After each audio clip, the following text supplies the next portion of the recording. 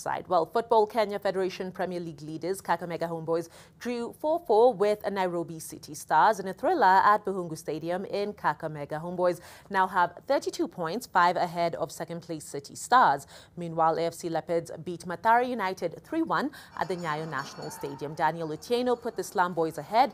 That was in the 46th minute before Washington Munene leveled for Ingwe 20 minutes later from the spot. Ojo Olaniyi scored the second goal for Leopards in the 75th minute as Peter Diongo sealed the win 9 minutes from stoppage time. The victory means AFC are now 14th on the log with 17 points, while Mathare remain 17th with 7. Elsewhere, Wazito won 1-0 against Bandari as defending champions Tusker beat Vihiga Bullets 2-0.